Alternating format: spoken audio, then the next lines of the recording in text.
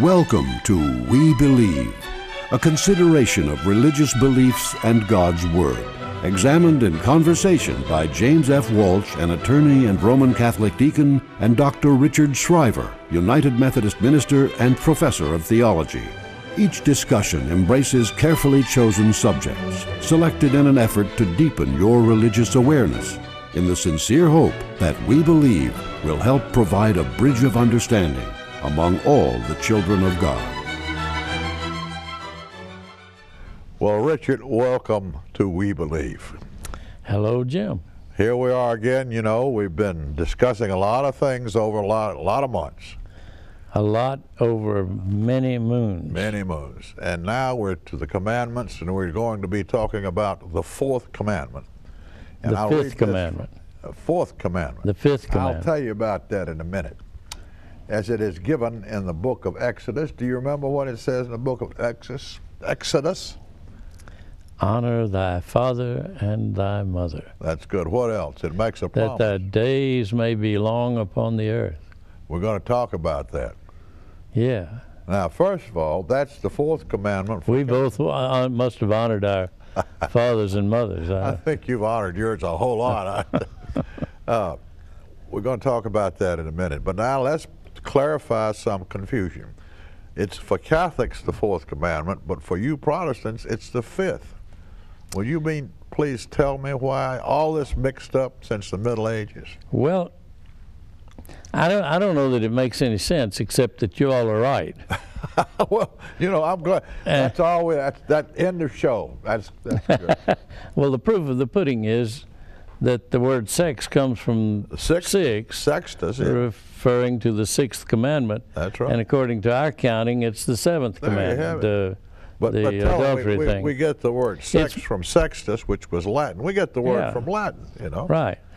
The difference is that the Protestant counting separates what the Catholic first commandment is into two commandments. And you separate the last commandment, the covet. You all covet twice. We only covet once. That's right. You covet the wife and goods, and we covet wife, and then the next time goods. Right. So like you all have we both end up with 10. Yeah, but you have to watch out for your coveting. All right. A lot more than we do. Now, all right, here we go. We're going to say this again, and I'm going to ask you a question since you are our in-house scripture scholar, right? You know, that's what you are. Yeah. You teach, teach theology. Biblical studies and theology. Right. Yeah. Right. It says there, and this is from the book of Exodus, it says, honor thy father and thy mother. And then there's this promise. It's the only commandment with a promise. Yeah. And it says that thou may be livest along on the land which the Lord your God gives to you. Now here's what I was thinking. I don't know if it has any relation at all, but somewhere you told me, and I think I vaguely remember somewhere, I think in Exodus or someplace, it says if you're not obedient, if you're not obedient, the parent's going to have him stoned. Tell us about that. Yeah, it's just a passage that if a young man is disrespectful of his parents, the parents can go, the father can go to the council of the town, and they can take him outside the wall of the town and have him stoned to death. You think that ever really happened?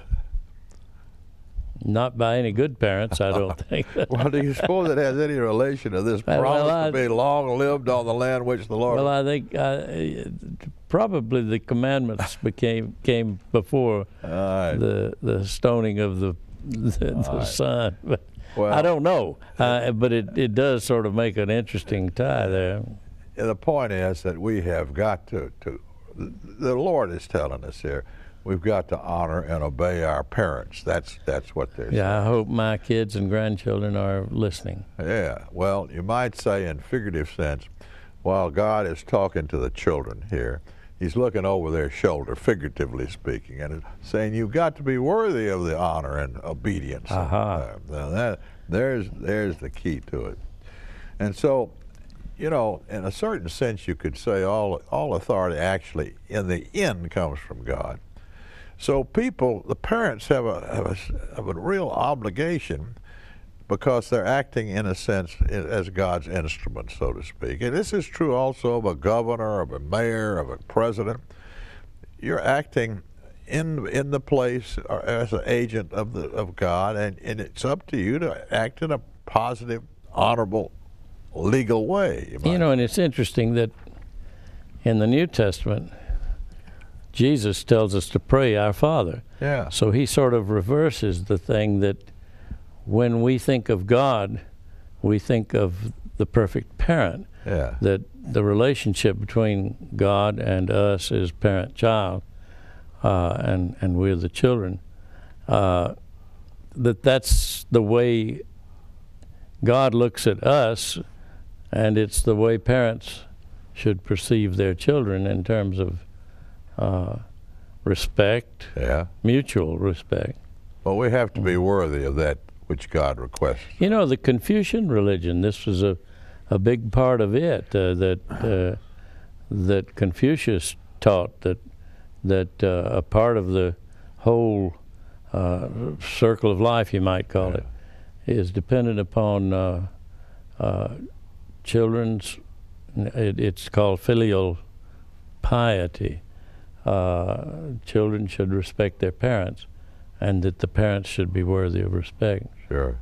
You brought that out very well. Okay. Well, it should be a sobering thought to us. I mean, the parents, the father, for example, he works all day. Maybe he puts his whole life into his work, maybe, and he comes home and just expresses his anger to his children and his wife. You know, he can't do it at work, so he shut up, shut up. And you know, sometimes families have to have two people working, but it may be a sobering thought that, you know, maybe the wife would be better off at home looking after the kids and having somebody to. Now you're going to get in trouble with a little bit of sexism here. I'm sure they will, but I think it takes two people to raise a family, and sometimes a wife may be going and want to go to work when she doesn't, a second job, you might say, to make money that maybe they could get along without, and they neglect the children, they neglect the raising of the children. You think that's possible? Yeah. You know, I was thinking, Jim, when we were thinking about doing this show, you and I grew up in a really wonderful time and place. Yeah. We both grew up in Nashville at a time with parents and family, and I had wonderful parents. You had wonderful parents. Yeah. We could spend the whole show talking about our parents. We had wonderful homes. We came out of the Great Depression, but we had plenty. Yeah. And we were lucky. We were so fortunate in the time and place and the kinds of homes that we grew up in, that it's hard for us to imagine how rough it is for many parents today, because both parents work. Yeah. The children, you know, that latchkey child that comes home from school and spends the afternoon in front of the television set, maybe alone. Alone. They're being educated and advised by the television. I remember a church that I knew about that they bought a house and built a whole program around getting the neighborhood children whose parents were working and that they had no place to go, and got them in and got a program going where they were where they had games and fun and care. That it's a very vital. Well, it's tough sometimes. Sometimes you have to have two people working to make it great. Well, in our day, that's the case for just about everybody. Well, anyway, to move right on, we know that we have obligation first to our spouse, husband and wife, but after that, it's next to the children. And we have to raise a child if we can, if we're Christians, in a peaceful, happy, and if you're a Christian, Christ-centered home. If you can try to do that. And if you do that, if that has been done, then you've given the children the best beginning they can get. Now, of course, you need certain things as they're young. You need to have food and care, you need housing and so forth.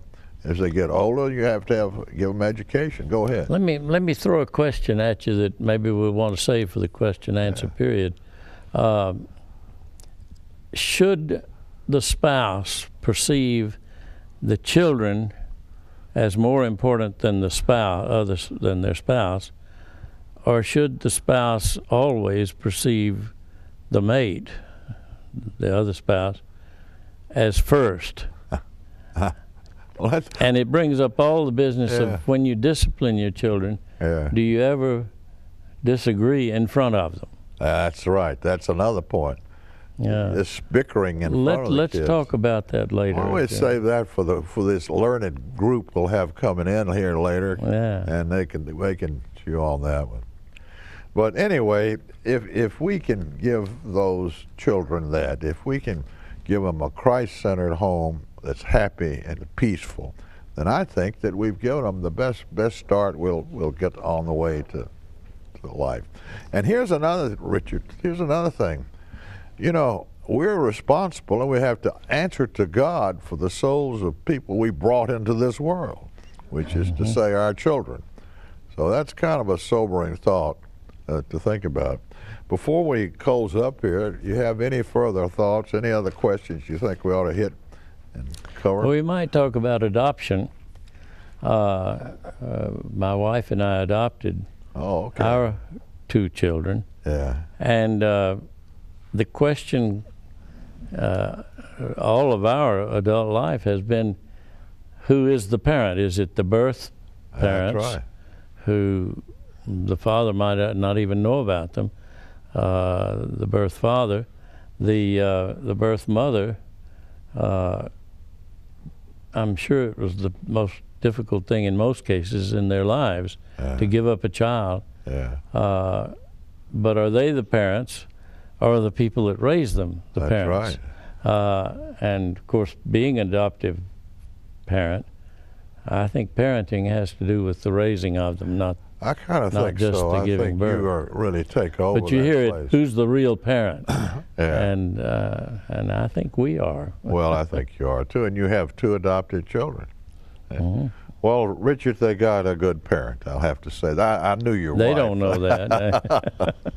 Okay, folks, well, this pretty well wraps it up, our first session. Stay with us because we're going to bring some people in here, and they're going to have some questions about what we have discussed, and I'm sure they may argue with us a little bit about some of the things we've said. But in the meantime, thanks for being with us, and stay with us because we'll be right back, so don't go away. Thank you. Stay with us.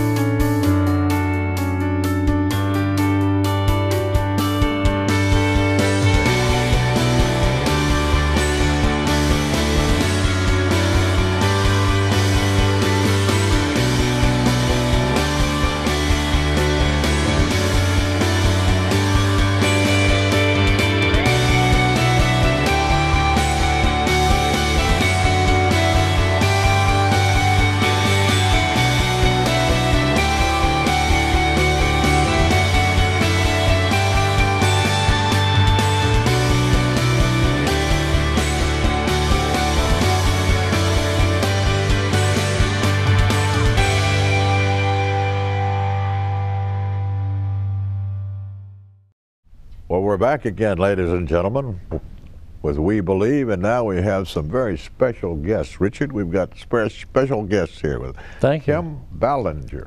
If I said that right, more or less. I'm pretty close, right? That's close. All right. And John Basio. John is from Italy. We call him our Italian stallion. That's more or less. Okay. I think that's another name for a prize fighter, maybe. That's right. But anyway, they have been listening, Richard, very carefully to what we have said, and I think they may contradict us or bring us to some kind of something here. Let's see. Well, let's hope they have some questions. Let's see what questions they have. Oh, ladies first. How about Well, you? thank you. Thank you. I picked up on several things. I found it very interesting. When Richard was talking earlier, first he mentioned something about rebellious children being stoned. Yeah. And I was thinking, well, I don't think that that's going to go over well. Obviously, 2 centuries ago that probably happened, but what do you do now about rebellious fits children? to that promise in that commandment 2 millennia. that you may be long-lived on the land which the Lord you. If you get out of line, Rebellious children weren't long-lived. get out of line, you may get stoned. You know? That's right. That's Okay. right. So I'm not sure that there's a connection there, but anyway, go ahead. it really puts the onus on parents now who have rebellious children. It's a difficult world out there, and this point was also brought up that we live in a different world. We live in a different world from 2,000 years ago and from when you and Richard grew up. 50 years ago. Yeah. This is true. This is true. Yeah, I picked up on something else. You were asking the question of who. Primary obligation. Yeah, what are the primary obligations? And I looked at it from my background as a marriage counselor. Yeah. And you know, one of the things I noticed is that parents, if they are not together, and make the children, if one of them makes the children a priority, it's really hurting the marriage too. Yeah. Because it's visible, especially today, as couples get older and children leave the nest. Yeah. Then you don't have anything. That's right. And in fact, I was listening to NPR just yesterday. There was a show talking about the epidemic of divorces taking place. They call them gray divorces. What do they call them? Gray gray hair. divorces. Older couples. Because once the children leave, what do? We don't know each other anymore. And you say if the parent's commitment is primarily to the child and the child leaves when you're with a stranger, you might say. That's right. We should tell the folks out there that you have a degree in family counseling, do you not? Yes. We may need And you sooner or counsel later. Well, that's a good point. Yeah. Good point. Both of you have good points. Well, and we Anything talked else? earlier about the connection of the family unit being the domestic church. Yeah. And explored that a little bit. Well, my feeling about the Richard. spouses looking at each other as number one. Yeah. Do you agree with that? I do. I think it's very, very important. Now, I don't know that I can convince my wife of that, but she is so child-centered. She had a dog, a picture of the dog on the mantelpiece. If she puts the dog before you or something. Yeah. Well, in her office, on her desk. I'm kidding. She got 1,000 pictures of the kids and the grandkids. I think there's one of me, and I'm and it's kidding, not a Richard. very good one. I'm sure she has you before the dog. My point of it is, unless the parents are bound together and avoid disagreements in front of the children. Yeah, if you can. I mean, the disagreements are going to happen. Yeah. But they need to be in the privacy of not, particularly if they're about how to take care of the children. That's right. They should not be doing it in front of the children. But unless the parents, I'm convinced, unless the parents perceive each other as first, then they will not be consistent in the way they deal with the children. And it puts a barrier between husband and wife, between the two principles. And the children need the consistency of They parents. need a role model. Yeah. They need the role model of what husband and wife do and how they work together. And sometimes being exposed to conflicts and in front of the children, it's okay, because as long as you manage the conflict, because they need to see how you resolve a conflict. It's just when it gets out of hand and the children get hurt. But I think that the issue of who comes first or the working together as a couple has two benefits. One is for them as the couple, because it holds them together and binds them together. The other one is for the sake of the kids, because the children will learn from them what it is like to be married, what it is like to be a husband, what to be a wife, and relate in that way. So it's a very complicated type of set of relationships between parents and children, and what goes on there. Yeah. I would agree that disagreements in the whole family need to be open, freedom of speech sort of thing, but not fighting. No, not fighting. Not You're fighting. Right. You're Yeah. Right. Right. Yeah. And sometimes they boil up, and you just have to say, "Well, we'll talk about it later." Yeah. One thing we really haven't considered, you're talking about things being different, and things have been different just in the relatively few years. The age, people live longer these days. It used to be if somebody lived to be 100, it was in the newspaper, Well, that's not anymore because it's not that uncommon. But I read the other day, or heard, I guess, on television or radio, that unless we have a plague or a war or something, children born today will have a life expectancy of 100 years. Now, that is going to change society somehow. We're going to have to be considerate of older people and how they're handled. And you and I should be interested in that aspect, Richard, as you are. So do you agree with that? I agree with that. My dad is 88, and he lives with us. Yeah. He is in good health except for his eyesight, and he's a blessing.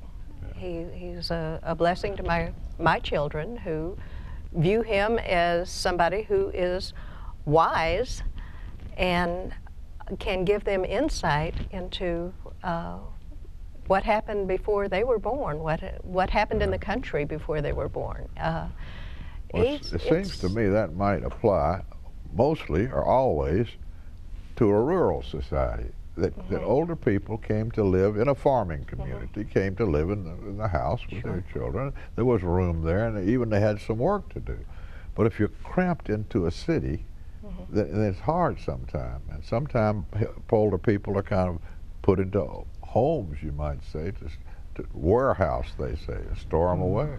Well, we have an ideal situation, but sometimes there is not an ideal situation. And sometimes luckily, my dad is in good health. If he were not in good health, we would have to look for an alternative situation for him. The whole thing is an issue that we'll be talking about in a different show, about the virtue of justice. Yeah. Because it's really an issue of justice that adult children should take care of their parents. Yeah.